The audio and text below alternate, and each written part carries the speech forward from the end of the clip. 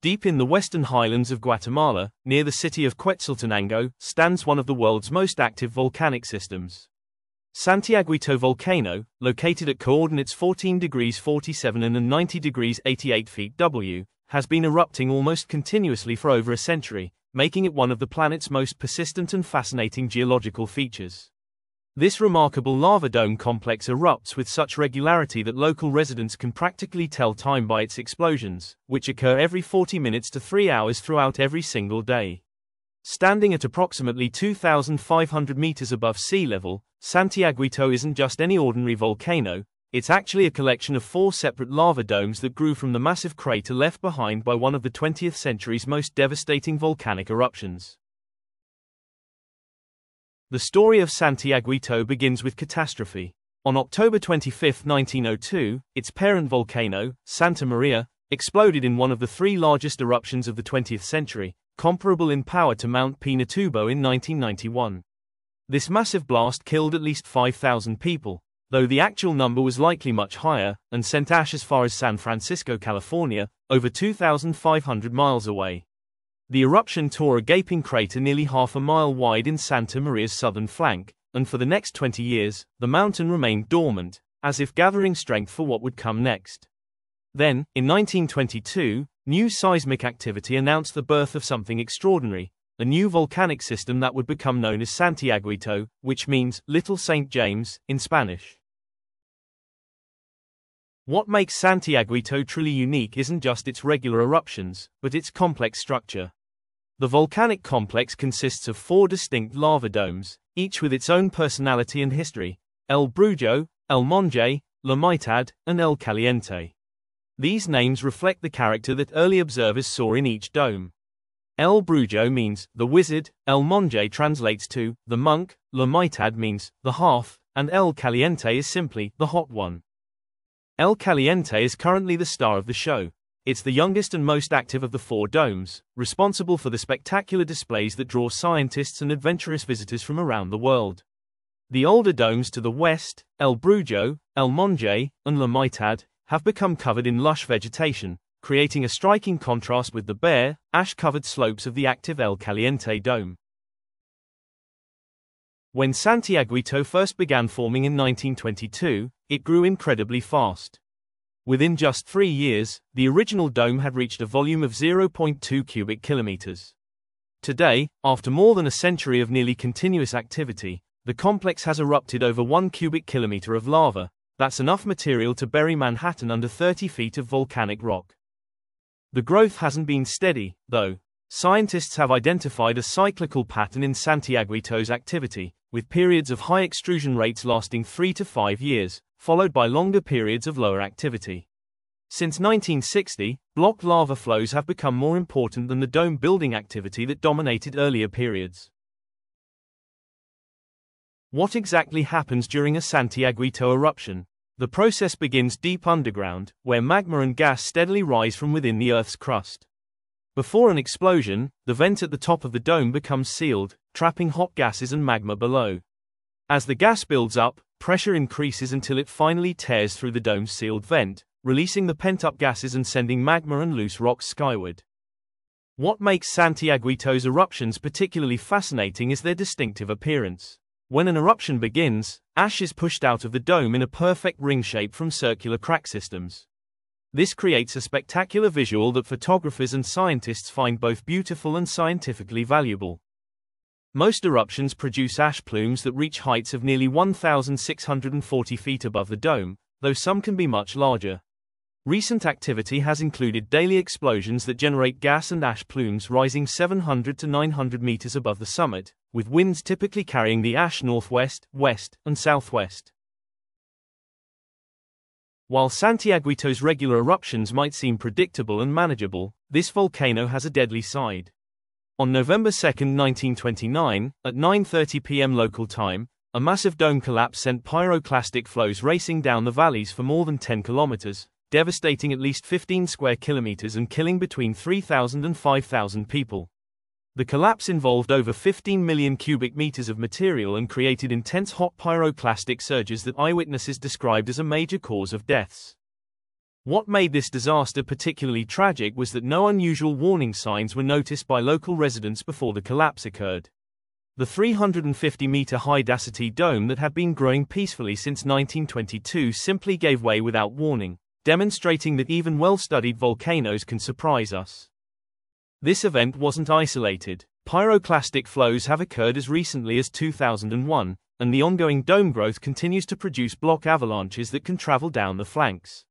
Recent activity has included active lava flows, frequent explosions, ash plumes, and ashfall affecting nearby communities. The land around Santiaguito has been used for agriculture for centuries, especially coffee plantations, which puts people living and working there in continual danger. The towns of El Palma and San Felipe, located directly south of the domes, along with the larger city of Quetzaltenango to the north of Santa Maria, regularly deal with volcanic hazards. During recent months, ashfall has been reported in communities including Monte Claro to the south, San Marcos 8 km southwest, and Loma Linda Palajunog 7 km southwest of the volcano. Lahars, volcanic mudflows, regularly descend rivers like the Tambor, carrying sediment, tree trunks, branches, and volcanic blocks up to 1 meter in diameter. These lahars are often hot and carry the distinctive sulfur smell of volcanic gases. Santiaguito's location is no accident. The volcano sits along the Central American volcanic arc, formed by the subduction of the Cocos Plate under the Caribbean Plate. This process creates the perfect conditions for the type of explosive volcanism we see throughout Guatemala and much of Central America. The magma that feeds Santiaguito is made primarily of andesite and dacite, highly viscous types of lava typical of volcanism in subduction zones. This thick, sticky lava is so viscous that it poses no immediate hazard when it's first erupted, but it creates the perfect conditions for dome building and eventual catastrophic collapses. Today, Santiaguito is one of the world's most closely watched volcanoes. Because of the high risk to people living nearby, the International Association of Volcanology and Chemistry of the Earth's interior designated Santa Maria and Santiaguito as a decade volcano, marking it as a target for particular study by volcanologists. Guatemala's INSIVUMEH, Instituto Nacional de Sismología, Volcanología, Meteorología y Hidrología, provides regular monitoring reports. Scientists use a combination of seismic monitoring, gas measurements, thermal imaging, and satellite observation to track the volcano's behavior. Despite decades of study, scientists still can't predict exactly when Santiaguito will erupt. While they can observe cycles in how the volcano inflates and deflates, the system isn't perfectly regular. What researchers do know for certain is that magma and gas are steadily rising from deep within the system, allowing the volcano to continuously show signs of life. Santiaguito is part of a much larger volcanic system that includes other major Guatemalan volcanoes like Tacanor, Siete Orejas, the Atitlan volcanoes, Acatenango, Fuego, Agua, Pachaya, and Tecuamburo. Each of these volcanoes tells a different part of the story of how Central America's landscape has been shaped by millions of years of volcanic activity. While many visitors to Guatemala focus on the more famous Volcán Fuego or climb the challenging Santa Maria summit, Santiaguito offers its own unique experience. Most tourists view Santiaguito's eruptions from the safety of the Santa Maria summit or from designated viewpoints called miradors, though in the past, more adventurous travelers attempted to camp directly on the active volcanic system. However, after a particularly large eruption on June 17, 2016, authorities have tightened restrictions and no longer allow people to hike close to the active volcanic areas. After more than a century of nearly continuous activity, Santiaguito continues to surprise and educate scientists. Its remarkable regularity, erupting multiple times per day for over 100 years, makes it unique among the world's volcanoes. Yet this same regularity masks a complex system that we're still working to understand. The volcano's ability to switch between different types of activity, from gentle dome building to explosive eruptions to devastating pyroclastic flows, demonstrates just how dynamic and unpredictable volcanic systems can be. Recent decades have seen everything from vertical pyroclastic eruptions that scatter breadcrust blocks across the landscape to slow-moving lava flows that build up the dome structure. The constant activity at Santiaguito has shaped not just the physical landscape, but also the culture and daily life of the people who live nearby. In Quetzaltenango, volcanic eruptions have been so frequent that they've practically marked every passing hour of every day for nearly a century. This rhythmic geological heartbeat has become part of the regional identity. The areas south of Santa Maria are considerably affected by volcanic activity, with lahars being particularly problematic during the rainy season when heavy rainfall combines with loose volcanic deposits. These mudflows become especially large and frequent during periods of high volcanic activity at Santiaguito. What does the future hold for Santiaguito? One concern that scientists monitor closely is the possibility of a much larger collapse. The 1902 crater left the southern flank of Santa Maria oversteepened, and a large earthquake or major eruption from Santiaguito could potentially trigger a massive landslide that might cover up to 100 square kilometers. However, experts consider this unlikely in the short term. What seems much more certain is that Santiaguito will continue its remarkable pattern of regular eruptions. Having been active for 116 out of the past 126 years, with the current eruption period beginning in 1922 and showing no signs of stopping, this volcanic system appears to have found a sustainable rhythm.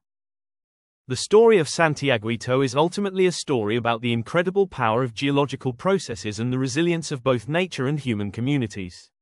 For over a century, this remarkable volcanic system has been building itself grain by grain, eruption by eruption, creating new land even as it poses ongoing challenges for the people who share its landscape. As scientists continue to study and monitor Santiaguito, each eruption provides new data about how volcanic systems work, how they evolve over time, and how we can better predict and prepare for their behavior. In a world where volcanic hazards affect millions of people, the lessons learned from Guatemala's most persistent volcano continue to inform our understanding of these powerful natural forces that have shaped our planet for billions of years. The regular pulse of Santiaguito's eruptions serves as a reminder that beneath our feet, the Earth remains dynamic and ever-changing, following rhythms far older and more persistent than human civilization itself. Thanks for watching. Like and subscribe, and don't forget to explore more geological wonders on our channel.